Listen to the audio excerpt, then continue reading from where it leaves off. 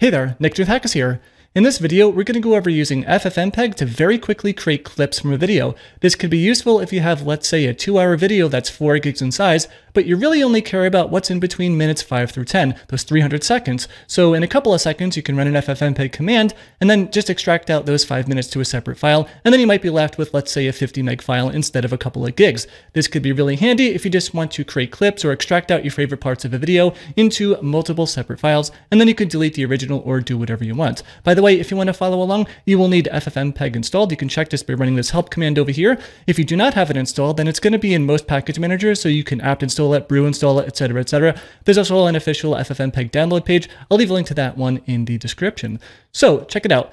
In this directory here, I have a recipe for making peanut butter and jelly, which I created, by the way. We're going to watch that in a couple of minutes here. But yeah, well, by the way, spoiler alert, I did also create a wrapper shell script to make this command that we're about to run a little bit easier. So throughout this video, we are going to go over that shell script as well. But yeah, let's start with the basics here and just run FFmpeg. Well, actually before that, maybe we can just look at the original video here, making peanut butter and jelly. In this video, we're going to learn how to make peanut butter and jelly just like my great-great-great-grandfather in Greece, where he picked the peanut butter and jelly straight from a tree in 1783. It was really good. What you do is you put the jelly on the bread, put the peanut butter on the bread, you put the bread in your mouth and you eat it, and it's really good. Thank you for watching. The end.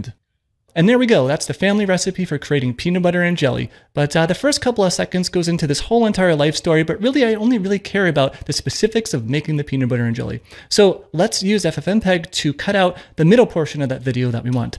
So we can start by doing -ss here, which is basically the start time of what you want. I just happen to know offhand that the part that we want is the 8-second point. I didn't want to spend 5 minutes fumbling around trying to find the range, so I did that off the video.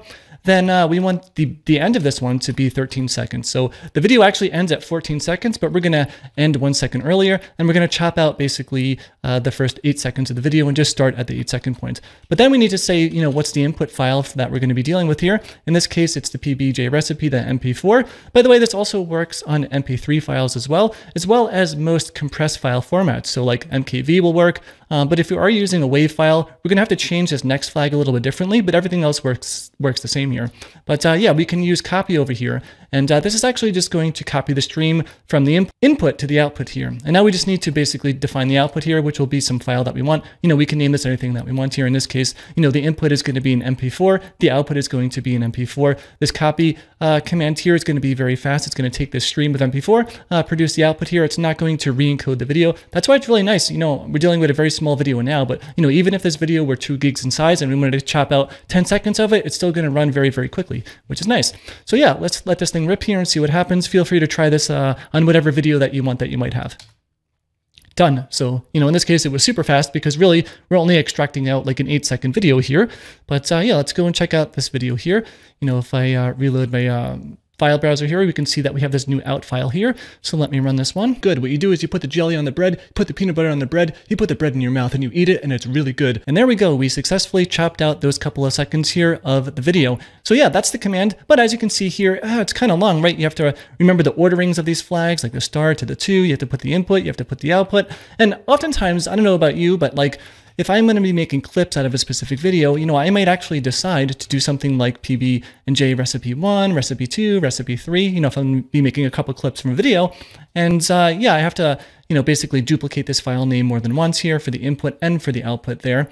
And that's a little bit of an annoyance here. So I did create a little shell script here that we're going to take a look at. And let me load this down below here so we can take a look and run this thing. I think it was like make clip. Yeah, there we go. And there's yeah, there's everything over here. So let's take a look here at the script. You know, this is stuff that I've covered in previous videos.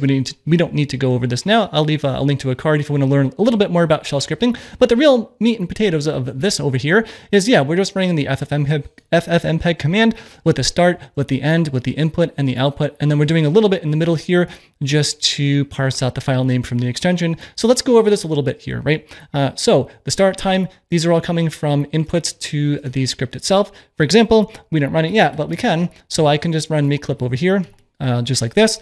So basically the input is the file name that you want. And then the parts in this case, let's just say that we want to have, -1, -2, -3, whatever it might be. It doesn't need to be a number. If you want to use underscores instead of dashes, that's completely fine. If you don't want to use anything, that's actually not going to work, but you can choose to, put something in here. And the reason why it's not going to work if you don't put anything is because, then the input is going to be exactly the same as the output, and that's not going to be good. So yeah, let's just say, -1 for the part over here. And then we can just define the start time that we want, which was 8 seconds. And then the end time that we want was 13 seconds here. And that's it. That's all we need to do. So we've got the, we've got the input, the parts, the start time, and the end time. And when we run this one, then we're done. So now if I go and take a look here at the output, we can see that we actually have this file here, and it happens to be the same exact size as the other output file here. That's because both of these files are now the same. One was created with the script, but if I were to rerun the script here, I can change this to a 2. It's going to make another file, and we can take a look at that one like this. And you can also rerun it with the same exact file name, and FFmpeg is going to be smart enough to let you know, like, hey, by the way, you've already got a file that exists with this. Would you like to overwrite it? Yes or no? And then we're done. So yeah, and you can also choose, I was going to say you can also choose to configure FFmpeg with Y here if you just don't want to be bothered with the overwrite thing. But I've actually found that being warned for the overwrite is actually pretty nice. So yeah, this is a quick way to set things up here. And, we have a little bit of shell scripting over here just to go over some details. For example, the input that you pass in, going back to what we just ran before, that's this file name over here. But this file name has 2 different components, right? We have the file name component, and we also have the extension component as well. So in this case, this is a way to basically split on the dot here. And then, yeah, the first part of that, the file name is going to be what's before the dot, in this case, PB&J recipe. And then the other one, the second element in that one, is going to be the extension, in this case, MP4, just like this. And then, yeah, we just combine those over here where, the file name is that, then we have the part in the middle, and then the extension at the end, and that gives us our output. And also, I should mention here too that while I don't have the setup, this will work if you give it an absolute path. So, if you had a couple directories, an attempt directory or something like that, you can just run this script from anywhere, pass in the path, and it's going to work all the same here. But yeah, that's going to pretty much do it for this video. Let me know in the comments below what are some of your favorite FFmpeg commands, because we just really are scratching the surface here. I mean, this is like 1% of what FFmpeg can do. In this case though, yeah, just chopping out some specific areas of a video is pretty useful. So if you like the video, please give it a thumbs up. It really does help a lot. And I do think that I am going to put this in my .dot files eventually. I may tweak it a little bit before it goes up there, but for now, there is going to be a link to my blog post that will have this here if you just want to copy paste this, so you don't need to, pause a video and type it out. But this is the whole thing, just in case you want to see it in all its glory here. Cool. I will see you in the next video. Thanks a lot for watching.